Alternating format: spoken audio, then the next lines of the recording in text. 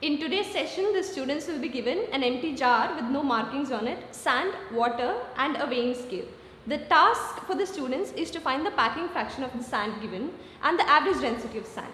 So the packing fraction is defined as a ratio of the volume occupied by the sand particles to the volume of the bulk of the sand.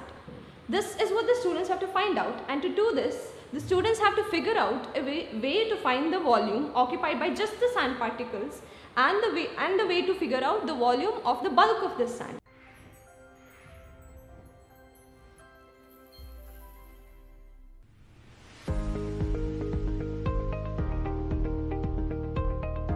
We are trying to find the average density of sand and also the packing fraction of sand. So what we have done till now is we have found the volume of the cup of this jar till here, and we have done that by finding the mass of water, and we know the density of water, so we can find the volume using a formula. And now we have filled it with sand to find its mass, and this mass is going to be with a lot of air pockets inside.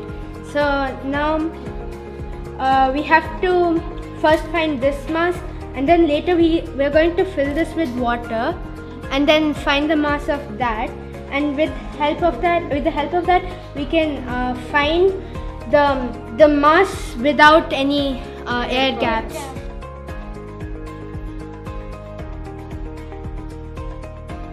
So the way how we do that is after we fill it with water, we take that mass and subtract it with the mass of this, right? And then using that, again we know the density of water, right? So the air pockets will be filled with water. So we can again substitute in the formula and find the volume of the air pockets, right? And then we take this entire volume and subtract it with the volume of the air pockets, and that will give us the volume of the sand. And for the packing fraction, we can we have the volume of the sand itself without any air pockets, and we have the volume of the sand with the air pockets, and we just have to take its ratio, and that gives us the packing fraction.